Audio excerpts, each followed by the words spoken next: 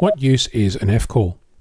Recently I had the opportunity to participate in a contest that was specifically set up for QRP, that is 5 watts or less. There was an hour for digital modes including Morse, but I don't yet speak that, so I sat tight for the second hour, for phone. This particular contest was a single band only contest, 80 meters.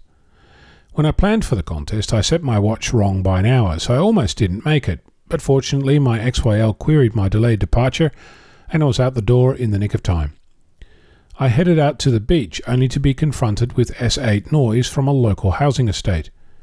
So I retreated rapidly back into the bush and found myself a lovely little nook where I could park the car without causing any disruption and start twiddling the dial.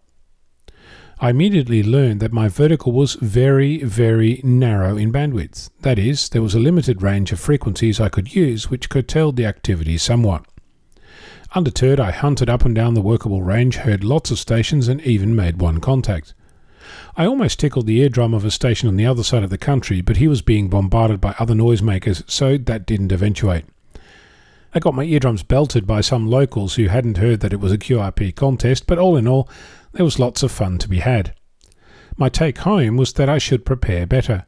I should have scouted a location earlier, used a more suitable antenna and considered if the locals would be pulling out of a side road, shining their headlights on me parked in the bush on a continuous rotation. The contest was easy to do. It reminded me that prior planning prevents piss-poor performance and that I should really think about a better way to log contacts on the road in a contest situation. So every outing is a learning opportunity. If you don't think back about the experience, how do you go about learning from it? I'm Ono, Victor Kilo 6 Foxtrot Lima Alpha Bravo.